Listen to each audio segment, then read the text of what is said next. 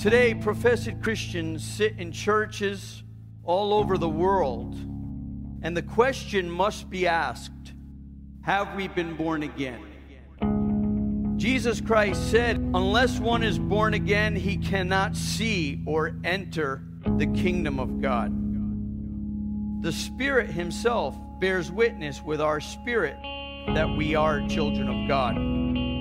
We know whether we are born again. We know because we have the new nature of God himself living within us.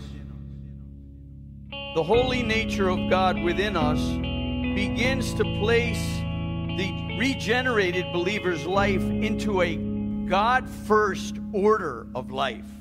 God first.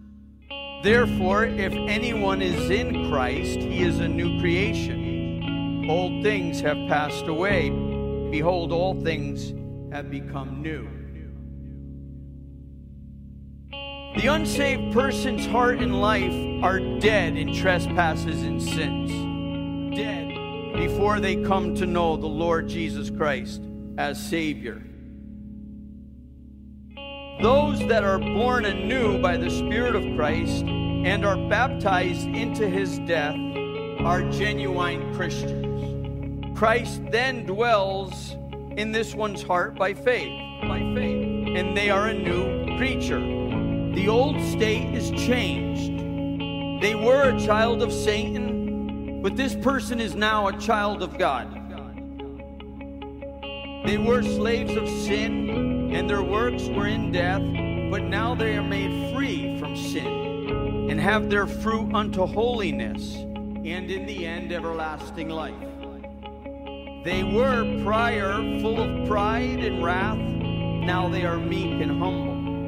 They formerly had their shame in this life, and lived for this world alone. Now God alone is their portion, and they look no longer at the things which are seen, but at the things which are eternal. They can say, old things are passed away, and behold, all things have become new.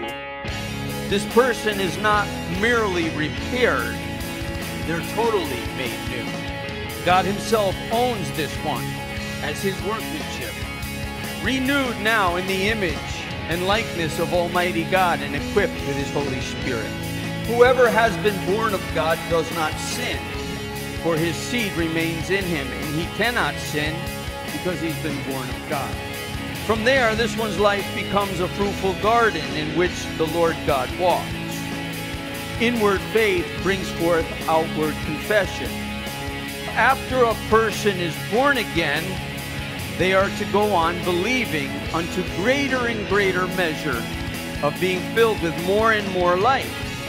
He who does the truth comes to the light, that his deeds may be clearly seen they have been done in God. Now this is the difference between a Christian and a sinner. The Christian continues to move towards Christ in every way. This is a person full of light. Full of light means having no part dark.